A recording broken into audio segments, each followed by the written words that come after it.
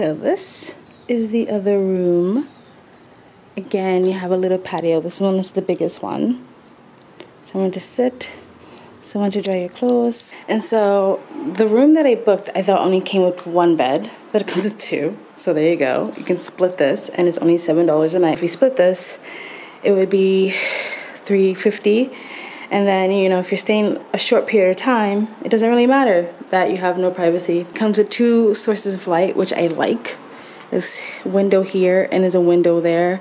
Like, the goldfish French door rooms are really cute and all, but I always feel like they lack privacy because, like, you're literally usually looking at your neighbor and you don't have any privacy. It comes on the table and comes with a shelf to store your stuff. And no AC, just a fan, which if you follow me, you know that I'm cool with. This is the bathroom.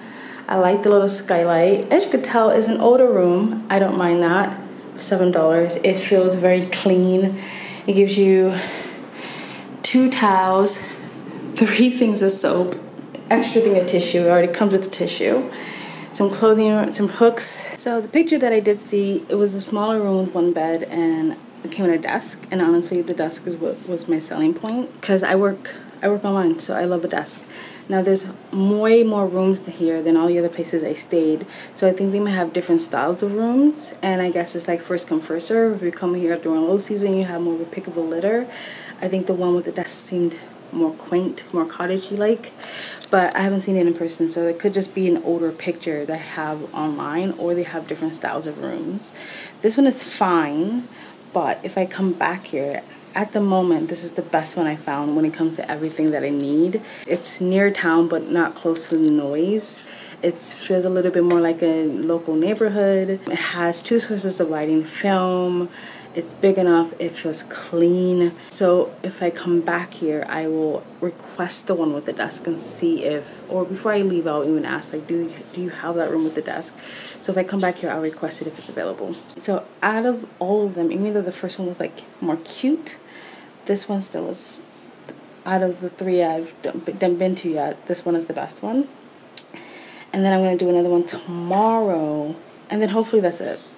And then I'll pick. I'm comparing it and I'm keeping it at all the same prices, so people on a budget can know they can come here. Second, so you can see, just because something is cheaper doesn't mean it has to be like terrible. If you're coming here for a short time, of course you want to maybe stay in a really, really nice villa or something. But if you're staying here for a long time and you want to get a place that is not going to break the budget and you can still go out and eat and enjoy yourself, then this is more like it. Alright, I'm gonna go and I guess I'm gonna shower and then I'm gonna get food or coffee or something. Alright.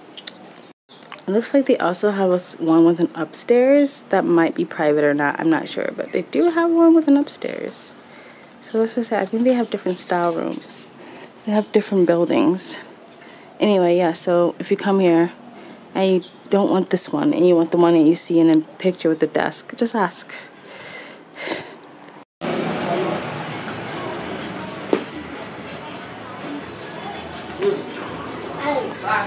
So only some people are going to get this reference, but this is a local Indonesian restaurant. This is tempeh, basically I think fermented soy. This, I don't know what this is, but it tastes like African greens, like the Nigerian African greens I grew up with. It has this flavor to it. It's so good. And this is a little spicy chutney, very, very delicious. I think it's like a little less than $2. Okay, bye.